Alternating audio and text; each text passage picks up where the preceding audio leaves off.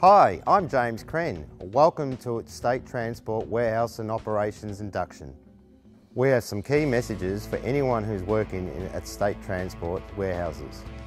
These key messages must be followed not only by State Transport employees, but all visitors who are visiting this site. And not only that, before you enter these sites, you must be inducted. The following are key messages for visiting drivers. There's a minimum of 2 vehicles at any one site from State Transport, but prior to coming to on-site and pulling into the loading dock, please report to the dispatch counter. Always enter via driver's entry door. Safety vests and safety shoes are a condition to enter any of State Transport sites. You must always follow the instructions from our State Transport warehouse staff. Always arrive on site fit for work.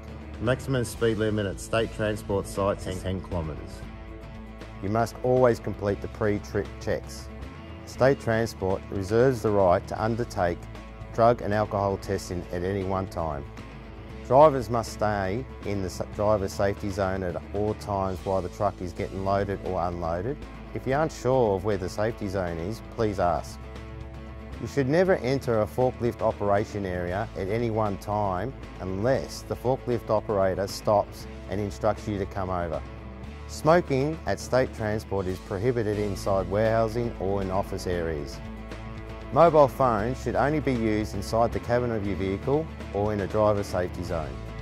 All pedestrians must maintain a 3-metre exclusion zone while forklifts are operating.